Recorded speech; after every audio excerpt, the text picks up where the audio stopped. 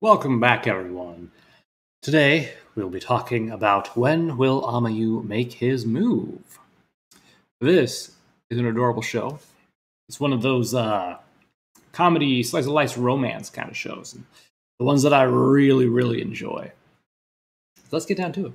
So this is about first year Amayu, who quits the kendo club in order to join a illegitimate shogi club. And by illegitimate, it just does not have enough members.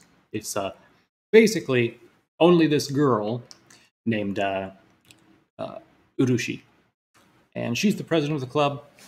President in air quotes because it's not really a club yet. And she is a master of shogi, and she very much enjoys having a new partner to play with. So Amiya is a upperclassman. Or no, sorry, my bad. Amuyu is the first year, and Urushi is the second year, so she's the upperclassman. My bad.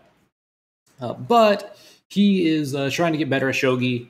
Doesn't really have much experience at it. Basically, a total noob and all that. And so Urushi attempts to, mentor him and be a role model for him to learn the game of shogi and get better at it. However, Amuyu joined the shogi club because he has a huge crush on Urushi. Yeah, so that's why he joined. Because it's just him and her in the little club room kind of thing. And he made this decision that once he beats her at shogi, he will confess to her.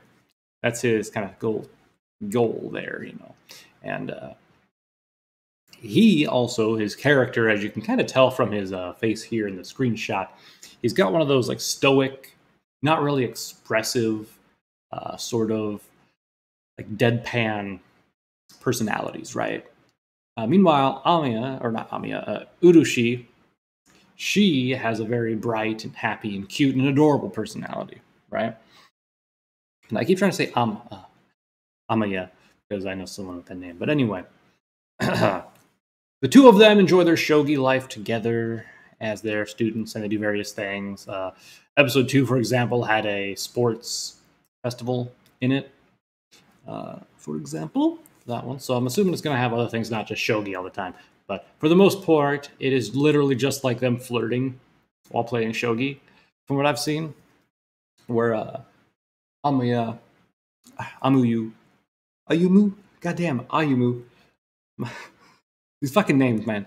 Okay, Ayumu, he will just bluntly say that Urushi is like adorable and cute and stuff like that, which causes Urushi to get flustered and whatnot. And Urushi tries to get revenge on him by trying to get him to admit that he likes her, because she can pretty much sort of tell, except he's like really deadpan. And so she wants him to make his move, essentially, because she also appears to like him as well.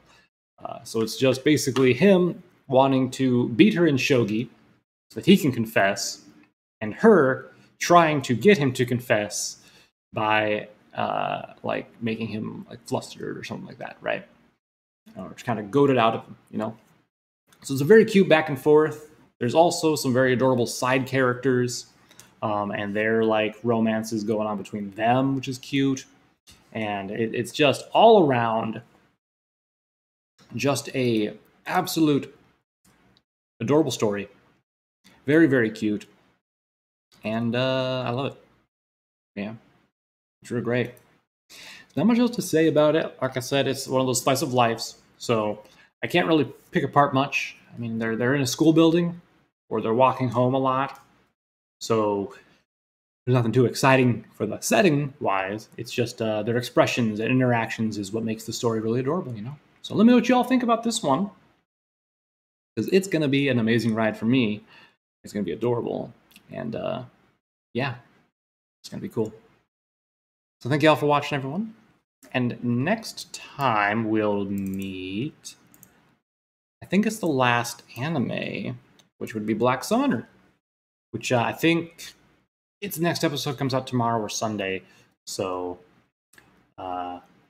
Check that one then, and I'll discuss that one. And that'll be the last of my anime first impressions.